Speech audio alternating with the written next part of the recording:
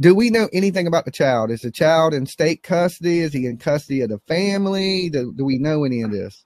He was in custody of the state, but I didn't have an update in this particular article. And I don't believe they would actually update that much because of the fact that it's a minor. Okay, let's ask the chat room. This is a good question for the replay crew. Should you charge a 6-year-old kid for shooting somebody when they clearly know what they're doing? And he said, I shot the BITCH, dead. Okay, now the woman didn't die, but at the time of this kid shooting this woman, he thought he killed her.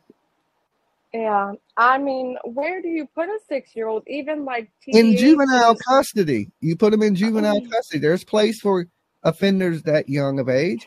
I mean, yeah, you go, okay, we give you the next 10 years in juvenile prison, and you go in at 6 years old. If you're bad enough to understand your crime you're committing, it's different when you don't understand the crime you're committing.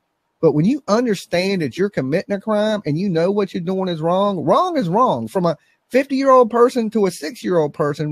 Now, I ain't going to go Bullhorn Betty and say we need to euthanize this kid or nothing. You know what I'm saying? But what I am going to say is there has to be a punishment for this kid. We can't go, okay, you shot the teacher, now go home and color in your coloring book. We can't do that. I mean,